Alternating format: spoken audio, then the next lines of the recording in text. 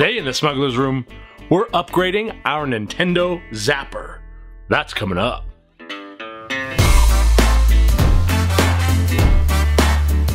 What's up, you awesome geeks? I'm Brian and welcome to the Smuggler's Room. This week, this chubby geek is going to share with you something that we have received that we think is incredible. Do you remember that custom Star Wars character that we showed you a few weeks back? Where we turned an average Halloween costume mask into a full-blown Star Wars character? Well, our friend Jeremy at Plastic Surgeon Designs brought us this. Yep, it's a custom-made figure based on our Star Wars character. He took inspiration from our design and made a figure head to toe, and it's outstanding. The details in this figure literally had me jumping up and down like it was Christmas morning. So if you're not following Plastic Surgeon Design on Instagram, then we put a link in the description below so that you can check out all the other amazing stuff that Jeremy's doing over there. And again, Jeremy, thank you so much for this incredible gift. Now, thanks to his artistry, we were inspired to build a prop from this figure.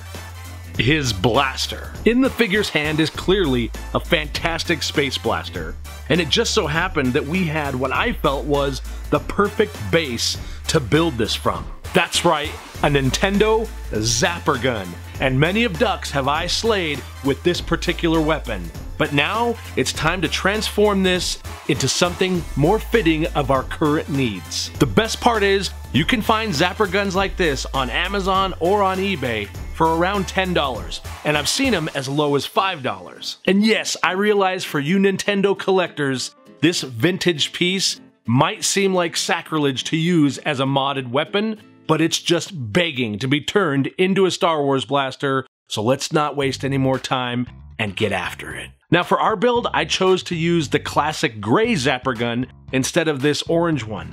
The original looks better and has a better overall feel, not just in the handle, but in the overall construction. It's less cheap. I also purchased a pair of BB gun scopes from Amazon for $8 a piece. So, not counting any hardware, paint, or other materials like greeblies, all in, you can build this for less than $30. From a construction aspect, this build is completely straightforward, and the only limitations are your imagination. There are a few things I did right out of the gate, and that was remove the power cord and any electronics inside that are unnecessary. By the way, pro tip, if you don't have one of these little magnetic trays in your prop building arsenal, then you need to get one. I use them constantly when I'm working on projects. One thing I noticed about the classic Zapper gun is that the builders actually added weights inside. This gives it heft and really good balance. It doesn't just feel like an empty piece of plastic. When working with the scopes, I removed the adjustment dials. They were a little bit bulky and I wanted to have a cleaner look to the scopes. Now when Jeremy created the action figure, the actual blaster has dual scopes and we wanted to replicate that. Now in order to do that, I wanted to have a mechanical attachment to the actual Zapper gun. And mechanical means that you actually screw it in place versus it being glued. This will give it a lot of rigidity and also allow you to take it apart in the future if you ever need to. Alright, little smuggler's safety tip here for you. When I drilled into the Zapper gun, I had the scope mount braced firmly against it, but I was drilling towards my hand. If anything would have slipped, I would have jammed the drill bit right into my palm, which obviously is not the intent. In hindsight, I wish I would have marked it, then put it into a vise, drilled through the Zapper gun, and then assembled it. So not following me on this would be a pretty good idea. So when I drilled through the scope mount and into the Zapper gun, I used a drill bit with a smaller diameter than the bolt I was going to use. The reason for this is I was able to use the soft aluminum and the plastic to actually create threads as I screwed the bolt down tight. Now I wasn't sure if this was going to work 100%, but after screwing it down, it was incredibly tight and the bond was perfect.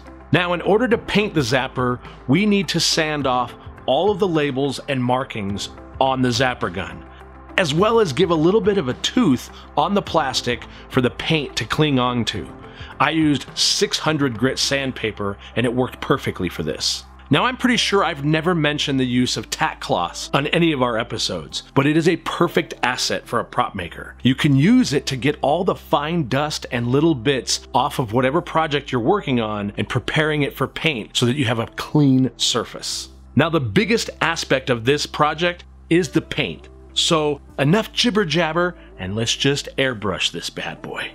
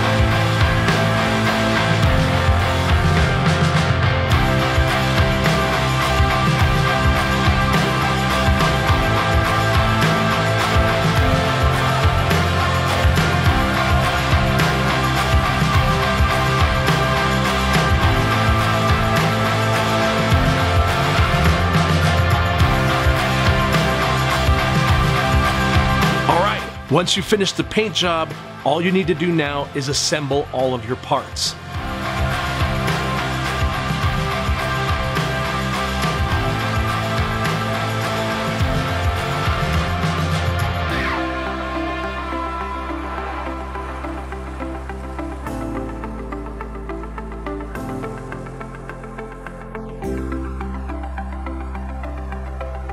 And once we get all the parts put back on the zapper gun, it's time to start adding some greeblies.